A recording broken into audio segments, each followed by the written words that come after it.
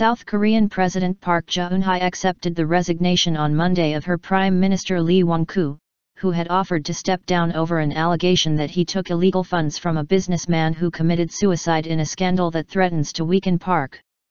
Park, whose ruling Saenuri Party faces a general election early next year for control of the 300-seat parliament, has seen her public support rating dip below 40% in recent weeks.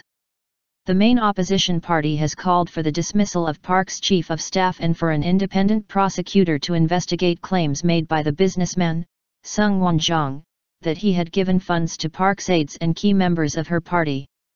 Lee has denied he received campaign funds from the businessman, but pressure mounted for him to step down after news reports showed he had known Sung well. That was despite his claim that he barely knew the construction company boss, who was himself a former lawmaker and was close to politicians. On Monday, as he departed the post, Lee apologized for the controversy but did not directly mention the allegation against him or repeat his denial. "There is a lot I want to say, but I will leave behind a void with the belief that the truth will one day surely be told," he told government officials at a departure ceremony.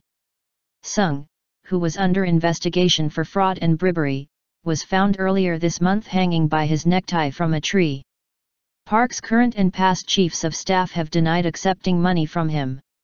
Park has not been personally implicated in the scandal.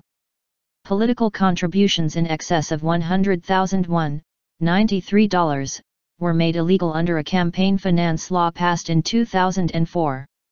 A public opinion poll released on Monday put her support rating at 36.8%, sliding again after recovering slightly in March.